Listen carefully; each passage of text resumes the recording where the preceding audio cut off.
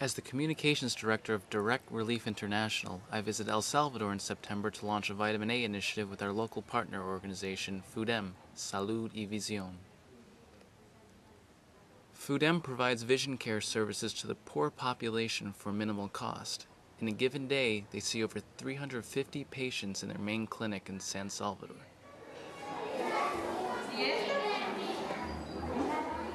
Direct Relief has partnered with Liner Health Products to provide vitamin A for 63,000 children in El Salvador this year through FUDEM's mobile medical program. FUDEM has a very effective mobile medical team that visits rural areas in the country to provide care. Over 85% of the rural population in El Salvador has no access to vision care services. Okay, is she ready?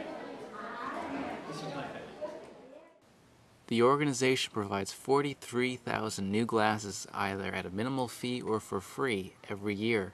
They also have a new thriving dental program that sees 35 to 50 patients per day for a minimal fee. FUDEM also provides 2,000 free eye surgeries to cure cataracts, strabismus, and other vision abnormalities.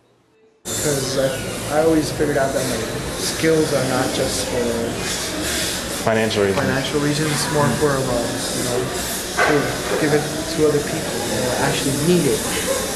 Direct Relief's other major local partner, FUSAL, provides primary care assistance for over 160,000 patients throughout the country. When the housing program started, like the whole project had several infrastructures involved. Okay. Housing was one, a clinic was the other, the